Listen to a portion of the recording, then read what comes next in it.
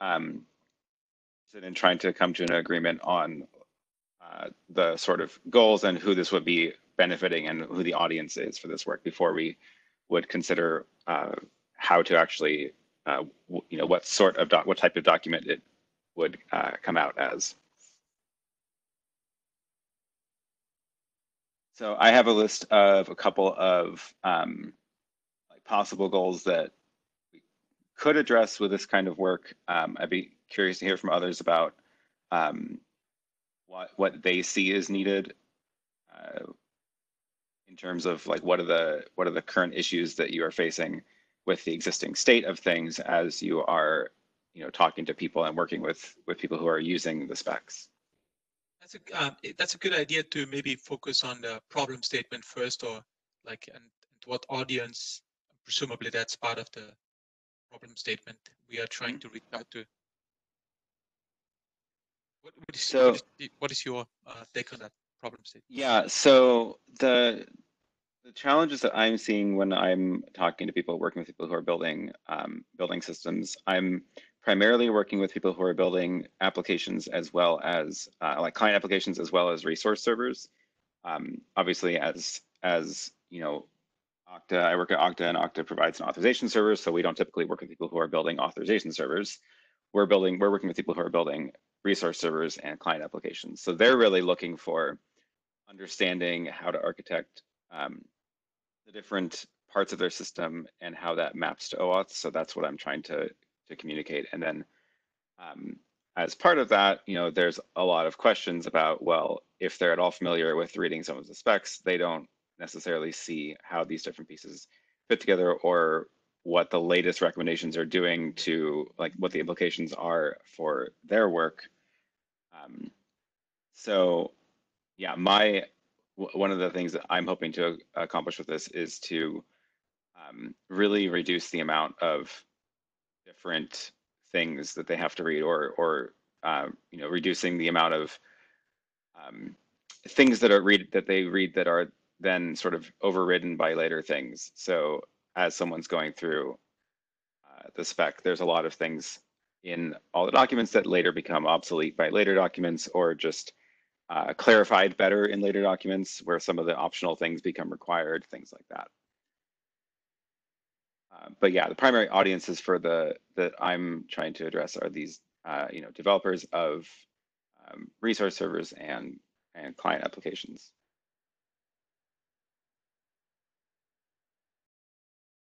Aaron? Yes. Here. Would these people, are they really going and looking? I'm just wondering how many of them are actually going out and looking at the specs versus reading, any of the great write-ups on what to do. You guys have some great write-ups on your site, as do other vendors in the space. Yeah, no, it's definitely a fair question. Yeah, because it seems like you would just point them. It's like, well, here's the write-up that condenses it all down, and would also help them with information that's specific to your offering that obviously would not be in the specifications. Sure. So what I typically see is that people definitely start with that, more easily discoverable, higher level summary version of the documents, of whether that's the books or blog posts or whatever it is. But then as people start to get into the specifics of it, and when they start making decisions about like their own architecture in terms of the different token validation methods or things like that, that's where people start then diving in, like finding the specs and then pointing to paragraphs and being like, well, this says this, why does it work this way? Or why don't you do this? And that kind of thing. Because also, frankly, like, because there's so many different ways you can build an authorization server and still be technically OAuth 2, a lot of the things that are in the specs don't necessarily reflect the way that any given authorization server works.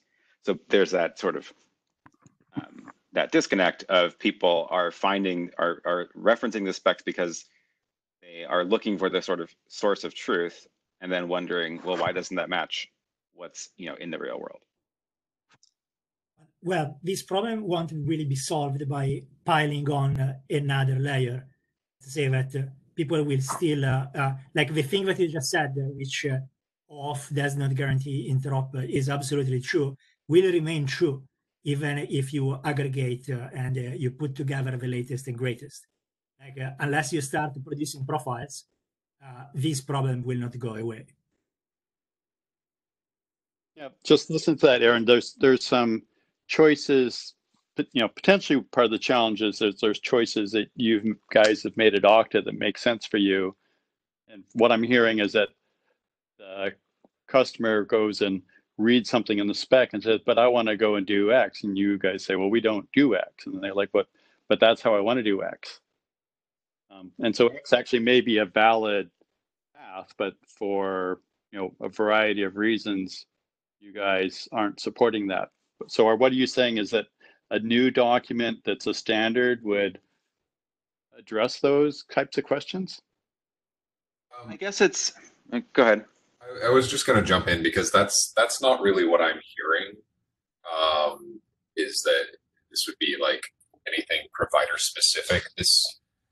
And this was a big part of the side conversation, is that this would be trying to capture what the group has largely considered to be best practice, because we've already got documents like Torsten's security document, the new one, that are saying to do things in a certain way and to not do things that are technically allowed but cause problems, and to not do them for specific reasons.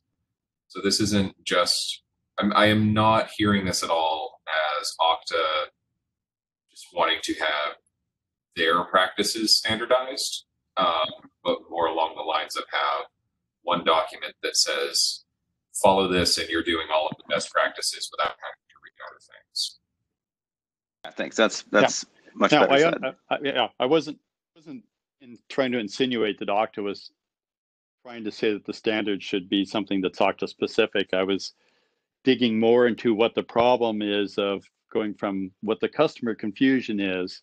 And it seemed, and maybe I misheard what you're saying, Aaron, part of it was is they look at what you're offering and then they see things in the spec that are different than what you're offering and they're confused. And so the difference could be those are some choices around how to implement, which I think is part of what Victoria was getting at, is that there are choices around what to do. And since it's a framework, there's a number of different choices. And so one area of confusion is choices that Okta made about what to implement. And the other area of confusion, it can be choices that Okta has made because that's the best security practice, which would be common for everybody.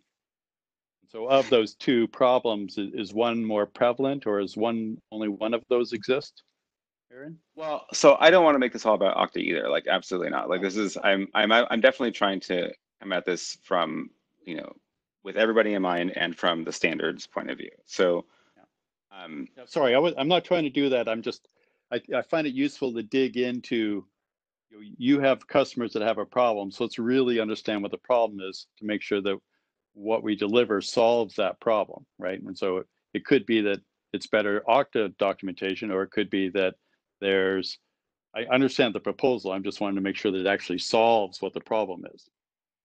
Yeah, well, and I think there's a couple of different problems here that are sort of all bubbling up at the same time. So there's a couple of different angles to it. And the other part of it is when someone, when someone picks up a library or looks at a different authorization server, evaluating 3 different open source authorization servers, and they're all labeled OAuth 2.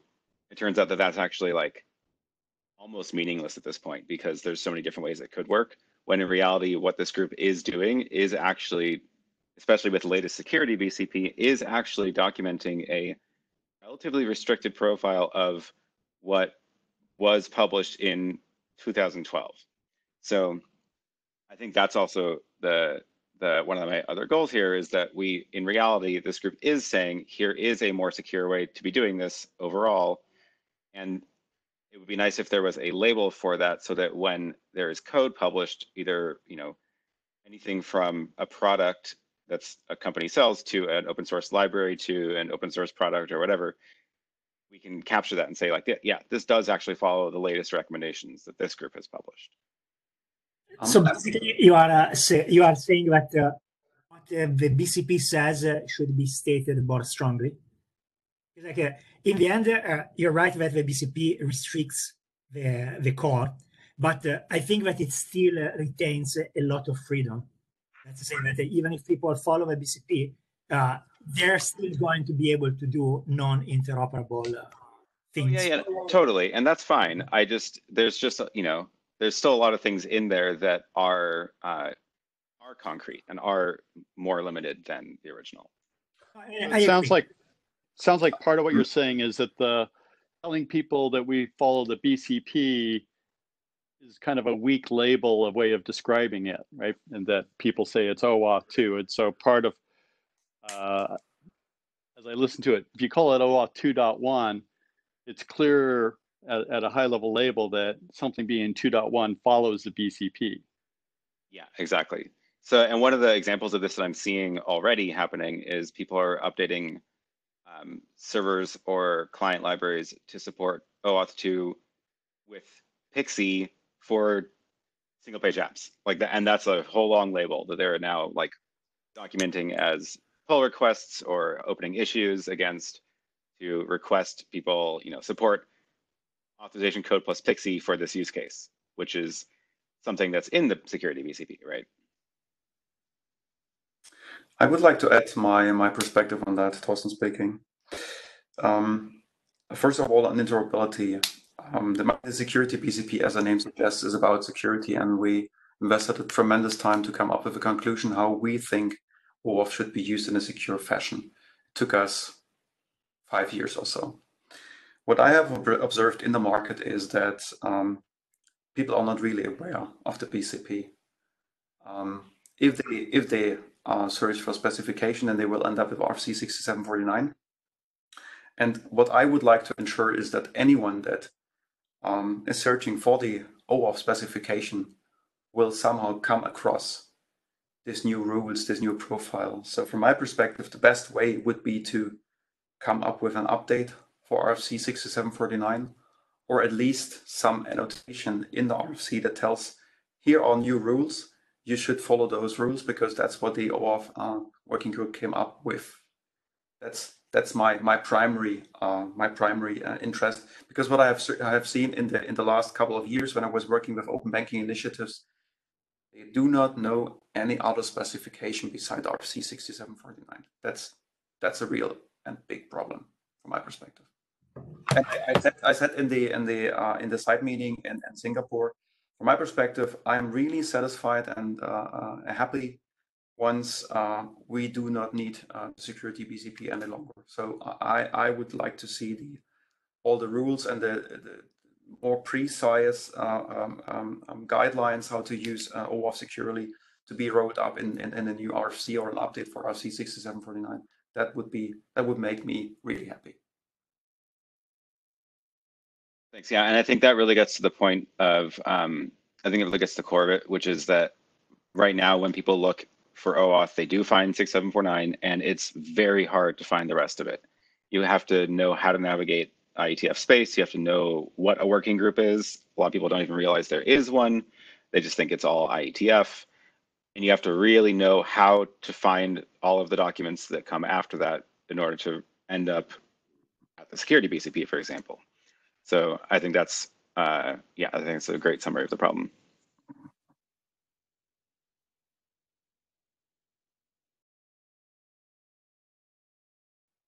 And we could also use that to make the specification simpler, because we just removed a lot of functionality. Are there any counter arguments? Change the spec. I think that there's many. Let's say that we know it's going to be very, very expensive to change the core. I think that Thorsten suggested something that might be a great compromise, which is to have references to the BCP directly from the core spec, so that the discoverability problem is solved. But if we were to try to actually update the spec, I think that it would take quite a long time, because the restrictions that we are doing for security reasons are valid. But at the same time, I think that there might be situations in which people have a mitigating circumstances which cannot be generalized, but they do apply to that specific case. And taking that choice away from them is going to be hard. And I think it's possible, but it will lead to a lot of discussion. So I think that we might end up doing a lot of work, and ultimately we might achieve basically the same just by having an explicit reference to the BCP from the RFC.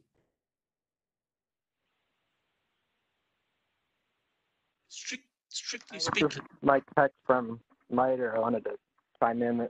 We've been spending a lot of time profiling the use of OAuth for large enterprise environments. So writing down what requirements we expect ASs and clients and resource servers to be in the right cert. Obviously, pointing at RFC 6749 isn't sufficient, and I think the working group's already done most or all of the hard work of writing down what's expected. It's just littered across a whole bunch of documents, and certainly if OAuth could be updated to a 2.1 that incorporates all of that, and we can go out there and say, hey, we expect these products that we're purchasing, developing, whatever, to meet the OAuth 2.1 requirements. I think that would make our lives a lot easier.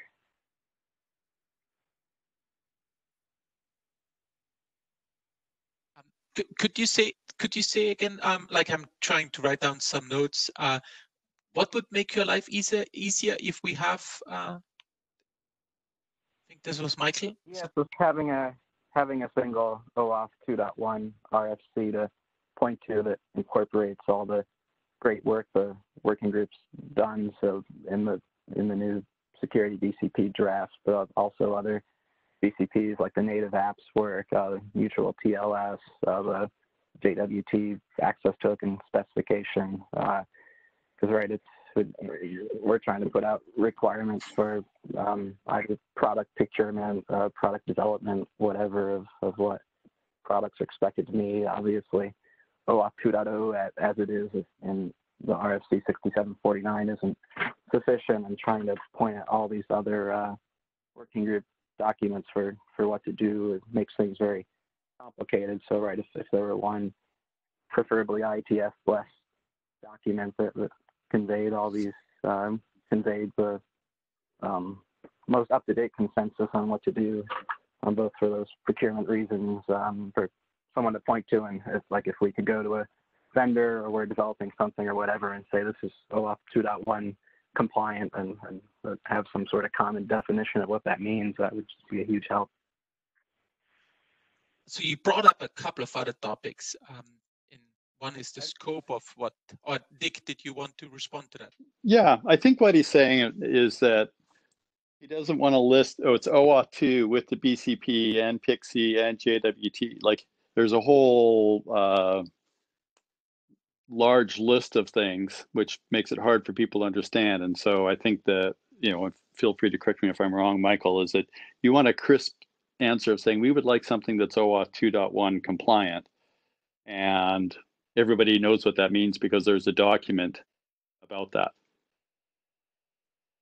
Yeah, exactly. I think there'd still be a debate to have of how much text would be duplicated in said document versus that one document just pointing at other things. At the very least, it'd be nice if it removed all the things in OAuth 2.0 that we don't think are acceptable to do anymore. And then if it referred to other documents and said, here, you should do Pixie, it's described here, etc.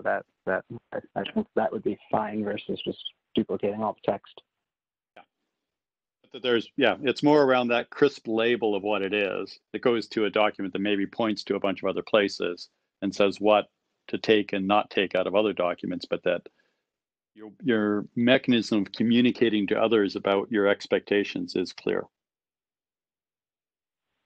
Right. Yeah, and we're trying to write that down for enterprise use.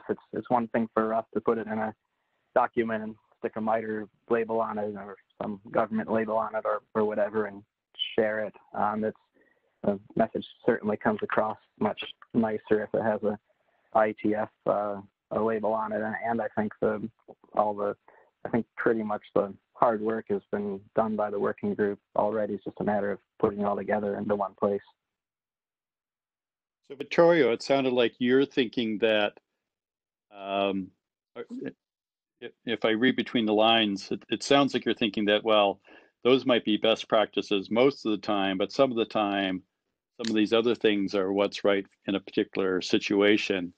And so maybe you have some concerns that that 2.1 document might be too restrictive and then not allow people or cause confusion for people that are trying to do something and saying, well, you want me to do X, but it's not in 2.1. So why are you suggesting I do that?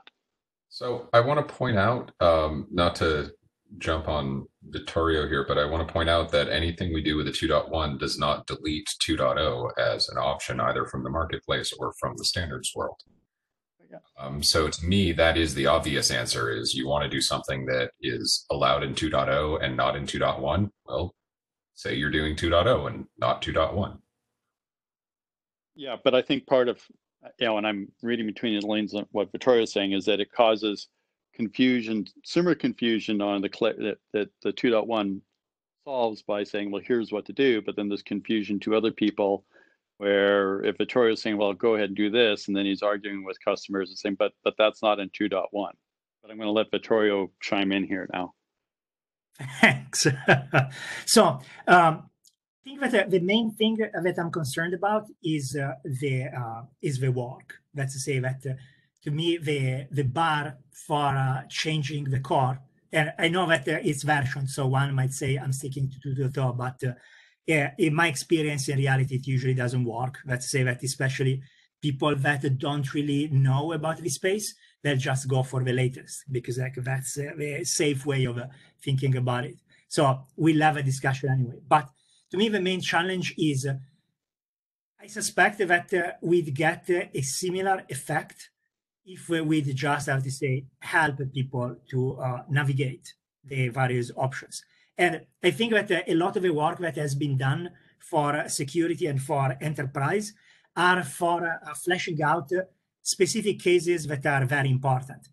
But bringing this back to the core would be shoving down the throat of everyone the characteristics of those cases. Personally, I'm partial to the enterprise cases, so it would work well for me.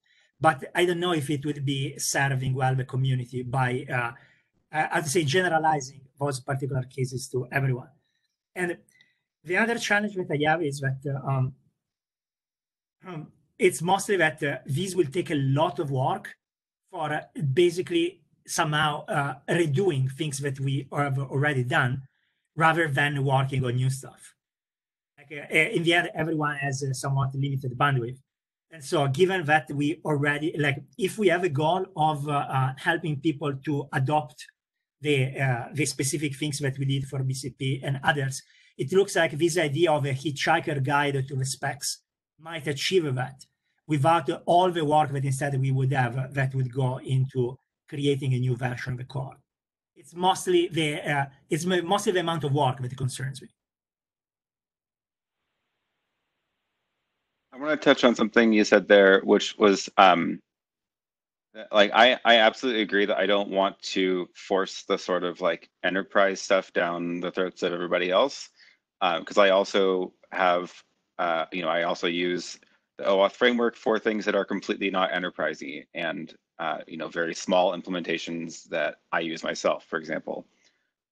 So yeah, I have no interest in like forcing everybody to use JSON Web Token for access tokens, for example, because that's not relevant to a situation when there's a small authorization server plus resource server built into the same system.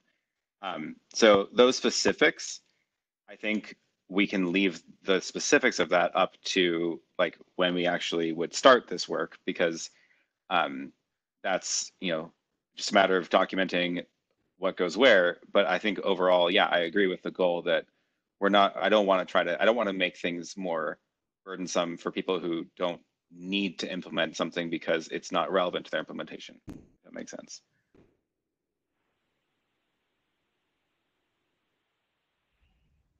I think it's going to be those types of specifics, though, that become difficult to reach agreement on when we actually get into the work. If we were trying to do something like a 2.1 where you could say what's been expressed by someone, where you could stamp it as 2.1 compliant and some sort of perceived guaranteed interoperability about that. I think those specifics will actually turn out to be very, very difficult to come to agreement on. And I guess I would echo what Vittorio said about, you know, what's maybe most useful, at least bang for the buck, would be some sort of guide to the existing standards and, you know, helping people find them, helping them know if they're relevant to their needs or not, rather than trying to roll it all up into a single, you know, super 2.1 profile, but just laying out things like, oh, Pixie exists and here's how it's useful, and here's a pointer to it. Some sort of like entry point or starting point to the existing set of specifications that would help somebody navigate them and understand what they need to do and why. It may not achieve all the ends that people are looking for here, but I think it might be the most obtainable output work, and one that has the most value relative to the amount of work that would be required to go into it. Something to think about. I think you're talking about two different types of documents, because that to me sounds more like an umbrella document that explains the OAuth universe. Yeah, I think so. I mean, I think there's a lot of people that have different ideas here about what the output of this work would be, and I guess I'm just suggesting that some kind of umbrella document like that might be more achievable and more value relative to the amount of work that takes to do it than actually trying to nail down a 2.1. I know that doesn't meet your need of, or your desire of sort of obsoleting the BCP, but I have a sneaking suspicion that trying to actually get to that point may prove to be more difficult or even impossible than it seems like at the outset of conversations like this. I don't think it's going to be easy. Okay, that's fair. Nothing we do is going to be easy, and once we open that box for a new version of the BCP, new RFC, a lot of desire will pop up. But I would intentionally keep. First of all, I would differentiate different types of documents. So my first goal is to really clean up the confusion that might be caused by the fact that the RFC and the BCP state different things. And I would be really object against writing a 2.1 that incorporates a lot of extension modules, for example, JWT and so on. Why would I object? From my perspective, the way the OAuth space is designed with the core and the different extension modules, for me works perfectly. OAuth is very flexible when it comes to implementation, because we focused on only getting the stuff in the RFC that is required for interoperability from a client to AS perspective. Perfect. Under the hood, you can have tremendously different implementations, and would really object against limiting that flexibility. So I'm not looking for a 2.1 that really incorporates all those different bits and pieces, because they all are required in different circumstances. And regarding interoperability, RFC 6749 is not really interoperable on a bit level. With the things that we have specified in the security BCP, we are getting a bit closer to interoperability, because we, for example, have a more precise rules around redirect URI matching, which was impossible to implement in an interoperable fashion previously. So a bit of interoperability is possible from my perspective, but I would like to keep the scope of a potential 2.1 narrow. I wouldn't really go far beyond the scope of the current RFC. That's my point on it. Thanks, I agree with that. And I think that also addresses some of the concerns hearing from others as well, because yeah, the flexibility is good. in that it lets people build, repurpose it for different things in interesting ways and build onto it. But there's too much flexibility in the core, and I think the security BCP gets it right, where there's flexibility in the right places, but still locks down enough of the sort of basic stuff to make it secure. So quick question to Torsten, just a follow up on you. Would a guide, hitchhiker guide kind of a solution address your need, or do you think a 2.1 is really needed? I think I stated the problem I have with any kind of guide. I mean, the security BCP itself is a guide, and people just don't find it. They don't know it exists. That's my basic and fundamental problem. And the second thing is, even if they know it exists, they potentially don't understand what the relationship is between RFC 6749 and the security BCP. And they potentially don't understand the felt conflicts between those documents. So that's why I want to clean it up. And by the way, you're really not really loud. So can you speak up a bit? Oh, sorry. Is it better? Yeah, much better. Thank you. Okay. So, but wouldn't the guide's role versus 2.1, wouldn't that guide explain the missing part that you're missing and then point to the right places, or do you think that the label 2.1 is really critical? I don't know whether the label 2.1 is critical. I think I stated that in the beginning. What I would like to achieve is that if someone looks up OAuth and lands at RFC 6749, there should be a something telling this person, hey, here's something you need to take into consideration. Could be another RFC, could be a link to the security BCP. I'm really open, right? Deep within my heart, I feel I would like to clean up the mess, right? And that's why I think a new RFC at 2.1 would be the best way to go. Because if I only have one document, I do not need to explain the difference between two documents. I would like to point out one of the other concerns I have about any sort of guide is that it looks optional and it looks informal. And I'm even seeing this with the security BCP right now, which is that people look at it and then they say, oh, well, it's just a BCP, so I don't have to do it. And then they like ignore significant parts of it. When in reality, the message we're trying to send with that is, this is the way it should be done now. And you should be starting here, right? So people just sort of ignore it because they think it's optional because it's, just a BCP. But doesn't this contrast with what we said earlier, in which we said that there are situations in which things that we would put in this ideal thing do not apply to everyone? Well, I would hope that we wouldn't put those kinds of things into the core, right? Isn't the BCP in itself something in which we say, okay, this one would be the ideal situation, but like if there is someone that have unless we really want to override the core, as in we are saying, okay, now we would like everyone to do what the BCP does. In all cases, in all scenarios, regardless of their particular scenario, then it seems that that would be forcing that on them. I think that's the difference between a should and a must in the BCP, though. I'm sorry, say again? I think that's the difference between a should and a must in the BCP.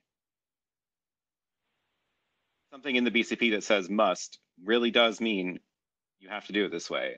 And something that could be optional is should. And there's both of those in the document right now. Right. So I think the difference is that if like putting a must in the BCP or putting a must in the core, the kind of discussion that occurs, I would expect it to be different. Let's say that, that the BCP has this kind of flexibility, whereas if instead you bring it back to the core, then it's a true must. Then at that point, I think that a number of the things that we have in the BCP might end up being rediscussed. So am I misunderstanding the purpose of a BCP then? Because I thought this was meant to be, this is what OAuth 2.0 should be now. And this is a mechanism to accomplish that. In this document format is how we accomplish that. And we really are saying, if there's a must in here, it's equivalent to a must in the core, assuming you're following both documents. That's also my perception, and I'm remembering the discussions we had around some of the statements in the BCP, and we had longer and harder discussions than I can remember when we did RFC 6749. So from the working group's behavior, I would deduce everybody was assuming, hey, we are updating the RFC. I remember side conversations in which some of the conclusions were, hey, it's just the BCP. So I assumed that some of this mindset was also transferred in there. That doesn't mean that we were, I would say, light-hearted when we discussed those things. But I think that given that there is a mechanism for actually updating the RFCs, and given that we didn't use that mechanism, but we did the BCP, my understanding was the BCP is a different type of document than the core in itself. Then I'm sure that everyone has a different perception on this. And also, I remember that there were discussions about like the deprecation of ROPG, and things like people were saying, yeah, it's okay to do it in the BCP because we are not really doing this in the core. So I think there might be some clarification to be made here, not just among ourselves, but also for the community, as in what the BCP means. I mean, in the end, I would not assume that everyone that is in the security BCP would automatically go into an RFC. We would go through the whole working group process again, so we could have all the discussions that are needed. Just having said that, in the beginning, the security BCP didn't have the objective that it ended up having now. There is a reason why this document still is titled Security Topics and not Security BCP. Because when we started in 2015, it was exactly that, a laundry list of things that we need to cope with. And we already at that time had a discussion whether we should update the RFC or do a BCP. And then over time, this thing evolved into a BCP. So there is a lot of history that one needs to take into consideration to understand why we came up with a BCP and not an update of the RFC. It was just a decision in the process, and it doesn't mean that we can't reconsider what we have decided 2 or 3 years ago. And we can absolutely reconsider. Again, the main thing that I'm concerned about is the amount of work that it will require. And like I keep hearing people saying that the big problem is discoverability. And I really think that by embedding references in the core and language that says you've got to read that these other things might actually solve the discoverability problem. And there might still, like, of course, there will be more confusion than if we'd actually hone down a document and selectively bring things in and have a new version of the core. I just don't know if the extra that you'd obtain by doing that is justified versus instead just having pointers from the RFC to the other docs. But I think this goes back to what I was saying earlier, which is that there's more than one problem, and the discoverability is one problem. But I think there's other problems as well that are not solved by just these pointers. Well, it sounds like one of the problems that I've heard a couple of people say is having a crisp reference of saying, you know, here's what we want to have built for us, or, you know, here's what I want to buy. And someone else may say, well, here's what I deliver, and in a way that clearly communicates what's happening as opposed to what's there now. Aaron, I was wondering whether sort of a wrapper document that maybe if it's called, say it's called 2.1, but doesn't, you know, replicate much, if any, text, but really, you know, in the 6749, it would be pointed to, and this new RFC would say, here is 2.1, which is these parts of 6749, these best practices, this and this and this. And so it's more of a collection of where all to go as a starting point that's called 2.1 that everybody can reference to, but that we're not we're not making any new decisions. We're just capturing the decisions we've already made with a crisp label. Yeah, that's definitely something that is an option. And like I said at the beginning, I'm not necessarily going into this with a goal of any particular end format. But I do want to settle on like what are the problems that we would be addressing with whatever format that would take. And I think you've just described a totally valid option as, you know, a format, something that the important thing is that I think the two key problems that we're consolidating on are discoverability and the definition of functionality, right? So having a label that describes a set of functionality. So Aaron, I'm wondering, what is your impression? Do people find it easy to kind of combine all these mechanisms when they implement stuff? Because I think, so currently you have to read 6749, and then you have to keep in mind that you have to add those PXE parameters and the checks in the right places. And then you might want to add MTLS. So you have to take care of that. So it might be useful if we had one document that kind of explains all the things in one place, or let's say all the important things at least. Yeah, definitely, because it's, you know, this is the discoverability problem of it's not even clear what you have to read in order to know the whole thing that you're going to be building when you just start at the beginning. Yeah, I'm not so much talking about discoverability here, but more like, let's call it composability. So there might be challenges when you have to compose all these mechanisms. Because, so first of all, you have to remind what to do at each point in the protocol. And then there might be some behaviors that you have to take care of that only come into play when you have a certain extension in your implementation. No, this is a really good point. I think that, for example, MTLS, super useful, necessary for certain scenarios, probably not part of the core. So if you have a nice discoverable guide aggregator, like I like the thing that Dick said, but like adding on top of it, like this aspect of those are the other specs that are relevant for this particular scenario, and those are the parts that you'd want to do. That's something useful, but not necessarily something that is actually core. So I don't know how it would be positioned or labeled.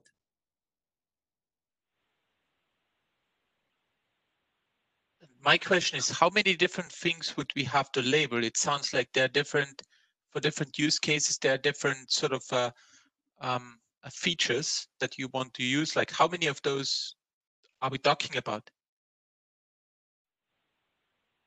Like it sounds that there's more than one label. So it sounds, so one of the things that it seems like there's a bunch of concerns around what the document might be. You know, we're coming up on time. What might be useful would be to have sort of a rough draft of what the document could be, so we have a clear topic of what we like and don't like, what we think works and doesn't work about something.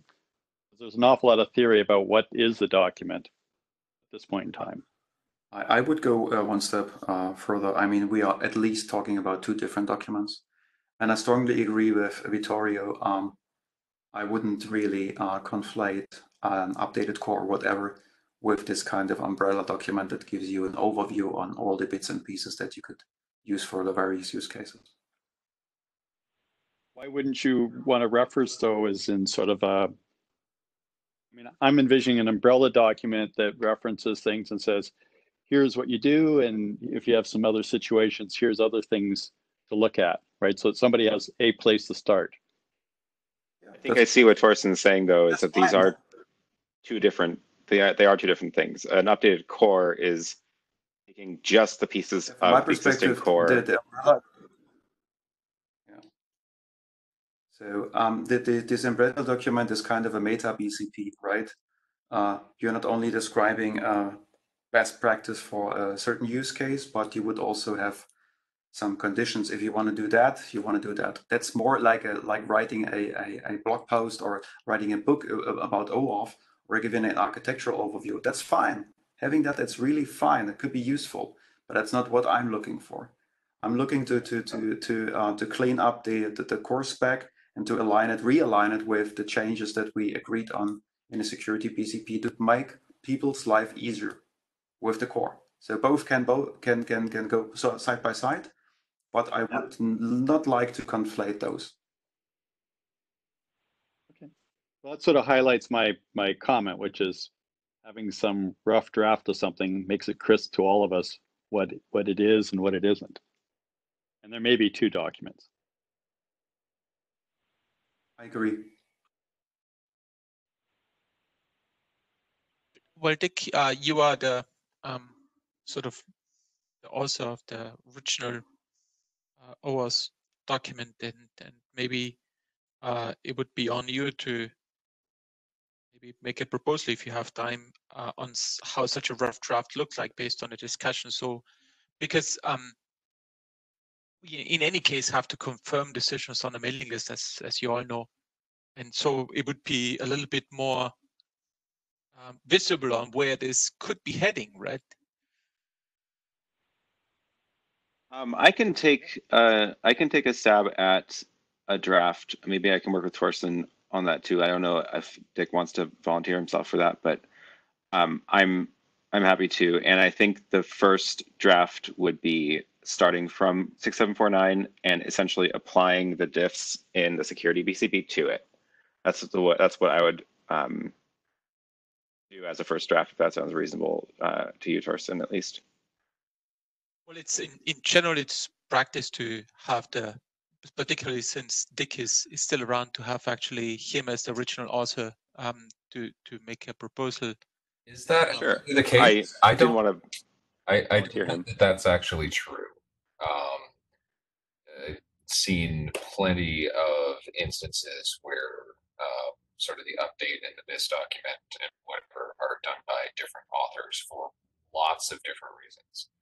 I'm not saying Dick shouldn't do it, but I'm saying that painting this as the traditional way to approach it is misleading. Dick, do you want to do it? I'd be happy and thrilled to work with Torsten and Aaron Arn pulling together a draft. And then we could post that to the mail list and have a conversation on the list that people could talk about what they think works and doesn't work. Assuming Aaron and Torsten are okay working with me. Absolutely. I just didn't want to you to feel like you were getting forced into this. Yeah, let's do it. Yeah. And we have a slot on this in Vancouver, so. And of course, Rifat and I are always happy if you guys do some work. So that's excellent. And we'll obviously have to hash out the details and get an agreement. One question that we at some point in time then need to make on is whether this would be sort of like in a classical form of update.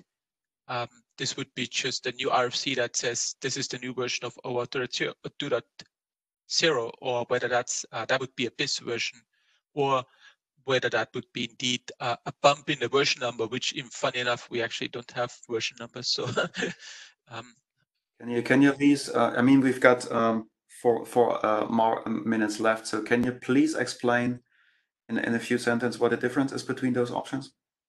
The difference is in doing a BIS version is you are removing functionality, but you essentially keep the backwards compatibility in some sense. Okay, so we can decide which way to go after we have decided what should be in the new version. Exactly. Good, got it. Thank you. Well, that was a useful discussion. I took some notes, unfortunately on paper, because I don't like the typing while everyone is talking, and so we'll transcribe them. I enabled a recording if you've and hopefully that worked, and so we can share that with the rest of the group, because I see a couple of the folks who are missing. So I envision, of course, as always, a lively mailing list discussion on any of those topics. So But I would like to thank you guys again for joining and for sharing your thoughts on this, I believe, interesting topic. Do you have anything else? Some famous last words, Rifat? No, that's good. I think it's a good discussion for sure. Just the beginning here, so we'll see. Okay. Yeah. Thank you, guys. Thanks a lot. Goodbye. Thank Bye, you. guys. Thanks.